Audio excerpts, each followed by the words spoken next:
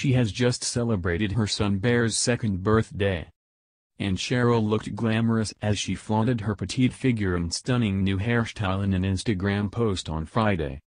The singer, 35, looked effortlessly chic in a tight-fitting denim corset which accentuated her tiny waist and showed off her tanned limbs. The songstress glowed as she wore her locks, which were once long and dark, in a short and choppy cut complete with golden highlights.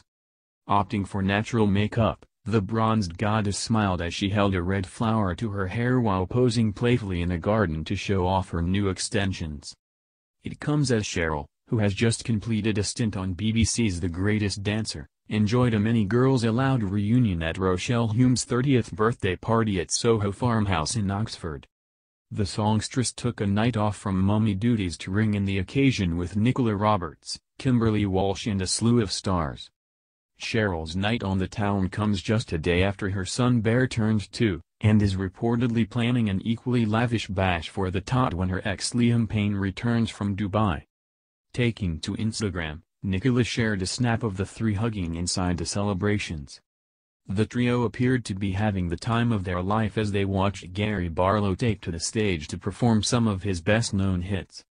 At one point in the evening, Cheryl appeared to have wandered off, leaving Nicola to upload an Insta story with the caption, "Where the hell is Cheryl?" But it wasn't long until they were reunited once more, with the pals partying until the earlier hours with Emma Willis, Alicia Dixon, and Ben Shepherd.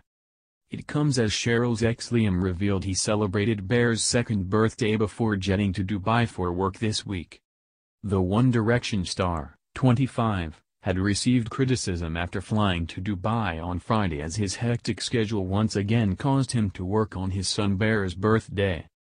But speaking to the Chris Fade show on Virgin Radio Dubai after his performance at the Global Teacher Prize Assembly concert on Saturday, Liam said he spent quality time with his son before his flight while he and Cheryl are planning a big party for the tot when he returns home.